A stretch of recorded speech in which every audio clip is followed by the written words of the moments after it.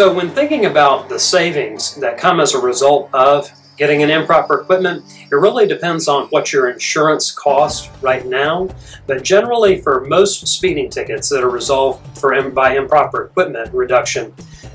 this underlying speeding charge would cause about a 60 to 80% increase to their insurance premium. So when you think about that over a 3-year period, the savings from getting an improper equipment, where you don't get any points or any insurance rate increase, would generally be somewhere between $1,800 to $2,000. So when thinking about the cost of an improper equipment being maybe $60 to $70 more than the underlying court cost, if you had just simply paid your ticket off, that $1,800 or $2,000 spread out over 3 years is obviously going to be a lot higher of a burden than that $70 that you pay up front to get an improper equipment, as opposed to just simply